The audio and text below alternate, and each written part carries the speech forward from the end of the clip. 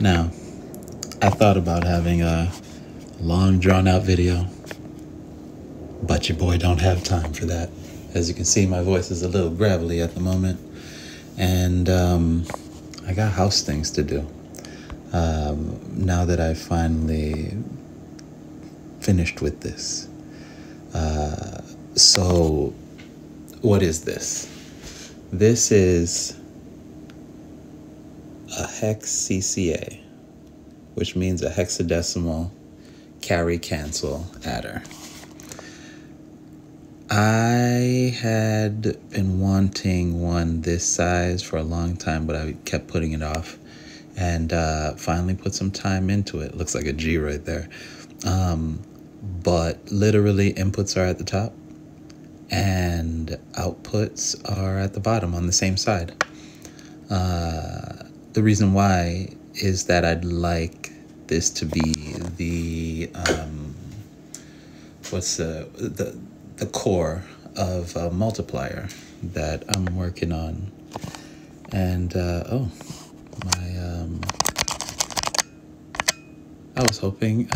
was really hoping for my controller to just drift. Drift and let it spiral while I talk. Damn. Now all of a sudden it wants to stop drifting. Well, here we go. I'll just hold it. Where was I?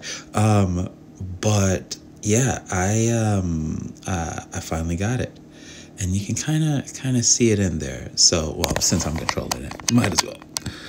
Right here at the top, closest to us, is the input. You've got your A on the top and B on the bottom.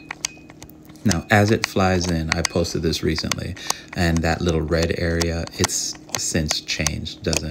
I mean, it's still technically a heart, but I didn't need those extra blocks, so I removed them.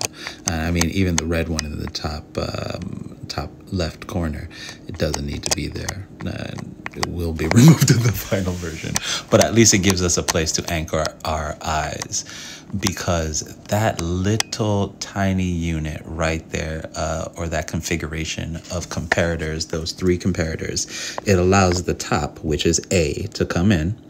It is immediately knotted with that furnace, that's 15 signal strength, immediately knotted there. So now you've got a knot A right between the two red blocks, and then that drops down simultaneously as your B value is coming in. Now, those of you in the know, and if you're not in the know, now you're in the know because you found my video. Basically, an adder consists of simple equations. Not A minus B, and B minus not A. There's a couple more knots in there, and all a knot is a inverse or complement of that particular number. So for instance, 0, the complement of 0 is 15, if you're using hexadecimal, right? Now, as we are in that area there, we get both shooting out on the right is not A minus B, because that B is hitting that comparator in the same timing. And on the other side, on the left, we have B minus not A. Now, being that B minus not A requires a couple redstone ticks of calculating.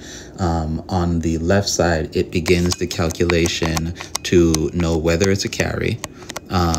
If that comparator comes on at all, it means that there's a carry. So it just starts to calculate, like, all right, how much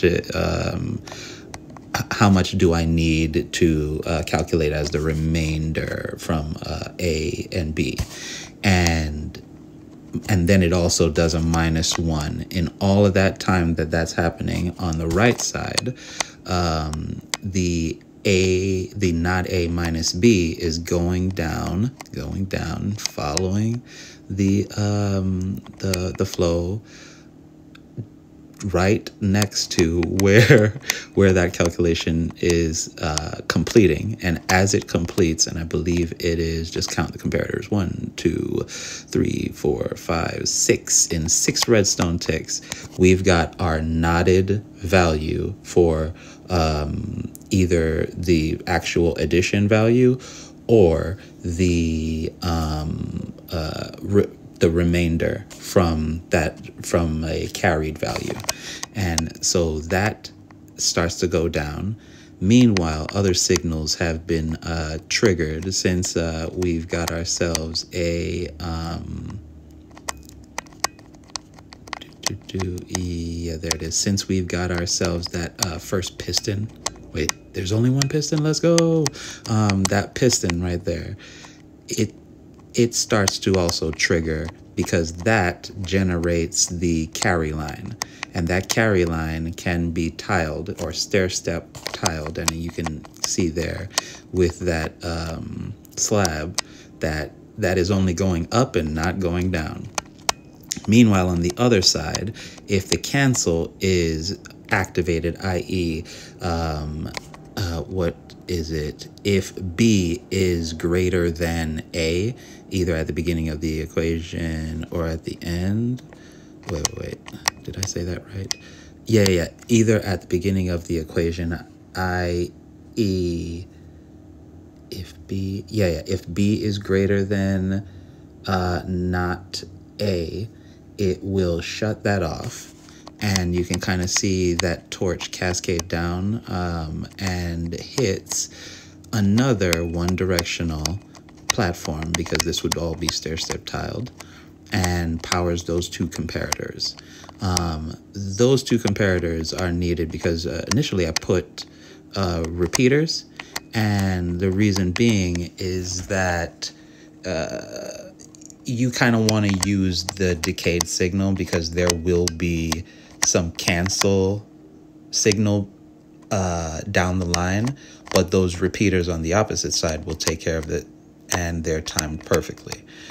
So going to the bottom there, the bottom, what we have is the one thing I didn't have on the first version of this, which was in the condition that you have, let's say, FF plus F. There is a, you've generated a carry, but now you've got this F signal going down the line, but the invert of F is nothing. So you have this void traveling down the line, and if you, once that inverts, it's going to invert to the full value. But basically, what I've done is I've taken it. If an inverted value is coming down, it immediately gets inverted, and that is the only condition that actually happens in each slice. So it powers off the power source that would allow a value to output. And I actually got that idea from Yellow Bunny's CCA adder. I was like, oh man, how can I get that signal in there in various ways? I tried it with observers, and I really wanted to get observers out of the calculating, and I did, even though it wouldn't have mattered since this is all waterfall logic. I can literally just send values in one after the other, and everything is just timed accordingly. So yeah, boom, that's that. And now the showcase.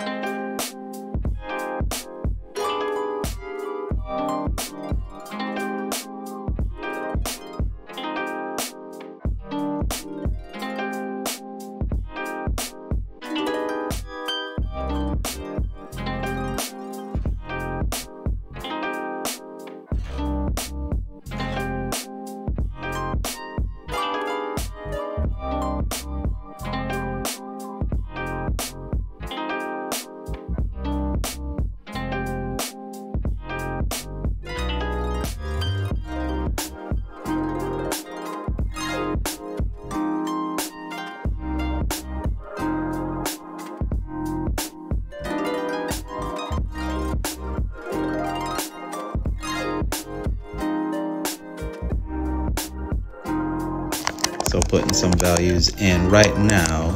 To get 0, I just removed the block so I don't have to break this. So right now I have that scenario, which is, oh no, I don't.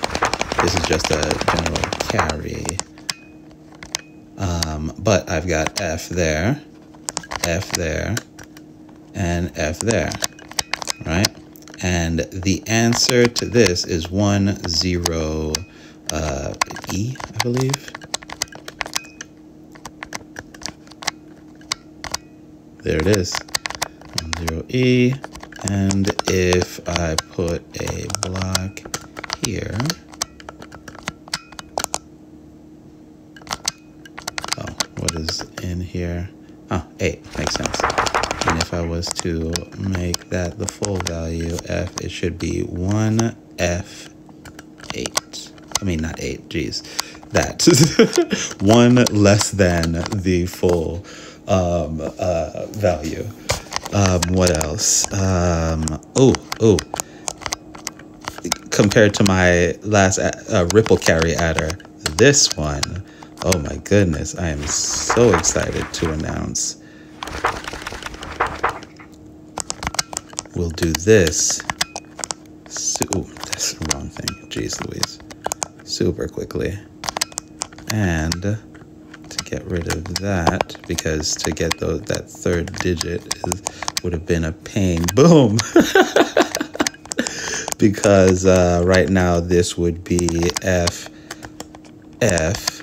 and we've got a carry that's going to be going down the entire line. And as you can see, it just hit it always the same time. Always. Also, I am Steve. Deuces. Stand by. To outer space. To outer space. To outer space. Great adventure. You to outer space. Great adventures. Stand by. To outer space. To outer space.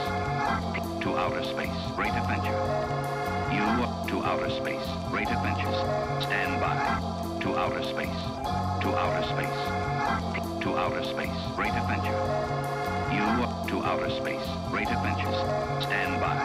To outer space. To outer space. To outer space. Great adventure. You to outer space. Great adventures. Stand by. To outer space. To outer space. To outer space. Great adventure. You to outer space. Great adventures. Stand by. To outer space. To outer space. To outer space. Great adventure. You to outer space. Great adventures. Stand by. To outer space. To outer space. To outer space. Great adventure. You to outer space. Great adventures. Stand by. To outer space. To outer space.